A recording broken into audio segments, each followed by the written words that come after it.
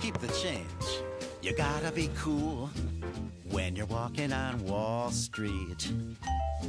Like going to school, you'll learn a lot every day. And this is the rule when you're walking on Wall Street. Buy low, sell high, take a piece of the pie. That's the Wall Street way.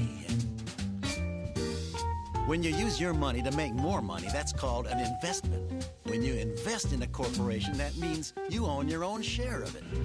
The companies that manufacture things we use, like telescopes and videos and high-top shoes, are looking for investors such as me and you, so we can own shares in the company too. That's called stock. Smart investors look to buy stock in a company that's going up in value. Here's a stock that's looking mighty good, I think. Whiz Bang Cola, that's my favorite drink. Looks as if their sales are going up sky high.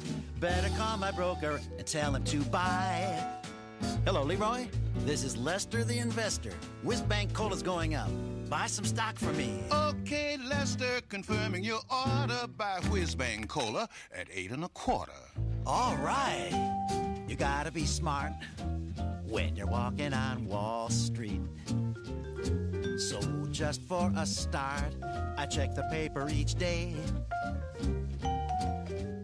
First I read the comics, then I check the sports, and then I take a look at the market reports to see if my stock is riding low or high, so I know when to sell and I know when to buy.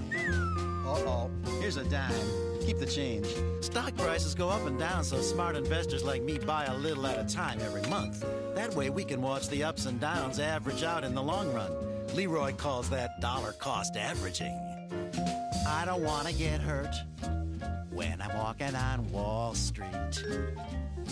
I could lose my shirt, not to mention my cash. So I stay alert when I'm walking on Wall Street. Buy low, sell high, take my piece of the pie.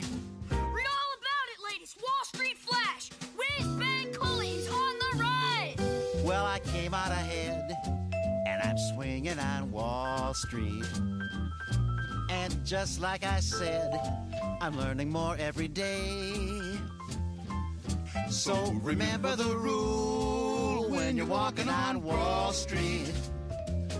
Buy low, sell high, take your piece of the pie. Here's $1. Keep the change. That's the Wall Street way.